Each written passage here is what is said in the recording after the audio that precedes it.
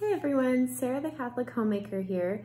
Today I want to share with you some cold remedies that my family and I use and just recently used. We have been having some sickness run through our family this week.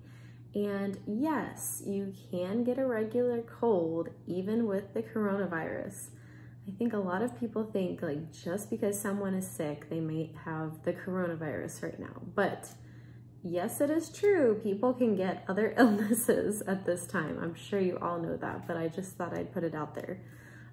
First of all, if you are new to my channel, welcome. And I would love for you to subscribe to my channel if you haven't already to grow our community. And if you like this video, please give it a thumbs up. Hit the notification bell for all notifications so you know when I post. And I post every Monday at 12 noon. All right, the first cold remedy that we use, and this is the first thing I went to earlier this week when I noticed one of my daughters was starting to get sick. I made all of us egg drop soup and both of my daughters just drank it right up that morning. And I would definitely recommend anything like liquid or food-wise, try to keep it warm when you are starting to become sick or when you are sick. Number 2, elderberry syrup. Now I have a recipe that I have on my channel already for elderberry syrup, so I will link to that.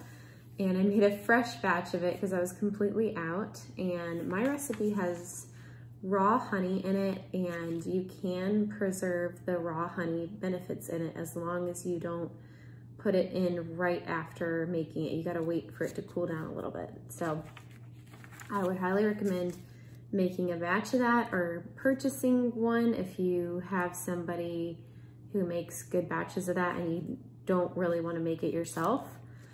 Number 3, vitamin C or non-GMO ascorbic acid.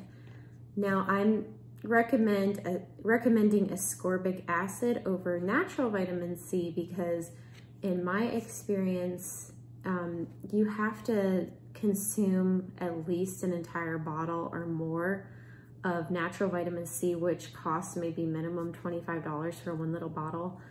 And ascorbic acid, you are able to get so much more vitamin C per ounce than you are for natural vitamin C. And the research that I have done, your body cannot tell the difference between ascorbic acid made synthetically and ascorbic acid found as a component of natural vitamin C. And there have been like many decades of research on it by Linus Pauling and Dr. Klenner, who also studied it on pregnant women. And it has been proven to be very safe, and I've had wonderful benefits from it, especially in my last pregnancy. I had a completely different pregnancy and birth this time around, and I greatly attribute those benefits to having vitamin C. And some people call it their vitamin C baby, so my youngest is definitely my first vitamin C baby. But I will also link to those vitamin C videos so you can see, because I talk about the research in there and link to it as well.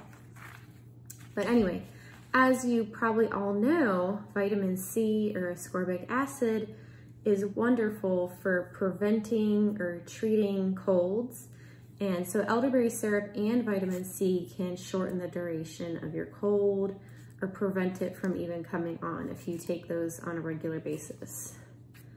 Next, I made sure that we got out of the house, we got fresh air, and we got lots of sunshine that day for vitamin D.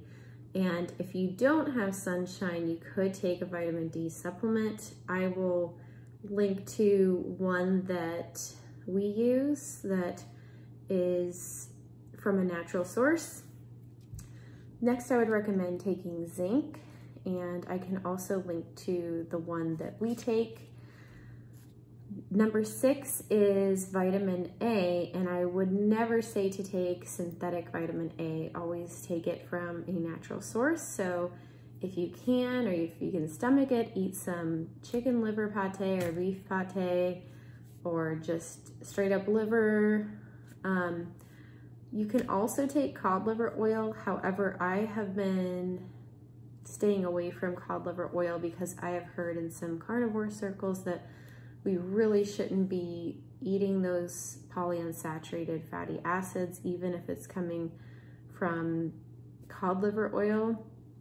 So I've just been trying to avoid PUFAs or polyunsaturated fatty acids completely, even in cod liver oil. So I just try to get my vitamin A from other animal sources. And if you feel comfortable doing it, you can certainly do that. But I personally am trying to avoid it.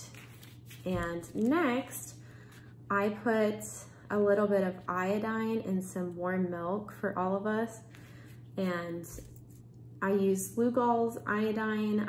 I just heard this little tip a while ago that it helps whenever you have a cold. So if you're just taking like a couple drops of it, it's, you know, it's not going to be harmful to you unless, you know, you need to avoid iodine if you have a thyroid condition. Sometimes you need it, but I would definitely say check with your doctor for all of these things, of course, because I'm not a medical doctor.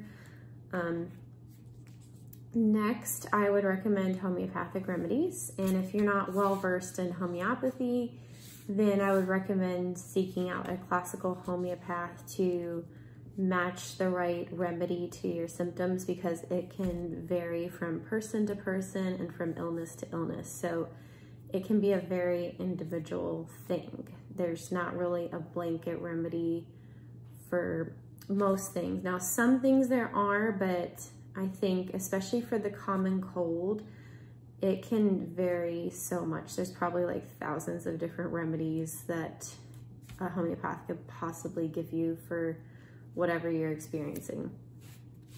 Next, I love to make chopped up fresh raw garlic, mix it with raw local honey and some coconut oil. And the honey and the coconut oil make the garlic more palatable, but there's benefits to all three of those. And you can just take like a little spoonful at a time. My oldest, I was surprised, she actually was like eating it by the spoonful and just wanted to keep on eating it. So it actually tasted pretty good, the mixture that I made. So maybe you can get your kids to try it too. Or maybe you could use it as a preventative during this cold season. Next, I actually have them with me, are propolis sprays. Now this would depend if you have like a cough or if you have something in your throat at all. Like if you're just experiencing congestion, you may or may not need this. But when Earth Fare was going out of business earlier this year, I bought these two. I'm not completely certain which one is for which, but I think I remember the person in the wellness section was telling me that this Echinacea Golden Seal Propolis is for, I think this is for more of a wet cough. I could be completely wrong. And this one, it's the Manuka honey, is more for a wet cough. I could be getting it backwards, but I just wanted to have these on hand because my daughter was having a problem with croup in the past, and I just wanted to be completely prepared because I didn't want it to get bad and have to take her to the hospital. So it's nice to have that kind of thing on hand because especially for croup, that can be a really big problem because it actually suffocates children if it gets, you know, in the worst end of things. So you don't want to let it go. You definitely want to start treating croup right away. And last, this is definitely something that is very underrated, but it's rest and sleep, especially in our culture. But I think if one thing this pandemic has done, it's forced a lot of people to get more rest. So hopefully more people are getting rest, but I feel that it is worth mentioning because in our American culture, we tend to underrate rest and sleep. So I hope you found this video to be helpful. I would love to hear what you do in the comments for cold and flu and just natural remedies. Until next time, bye and God bless you and your family.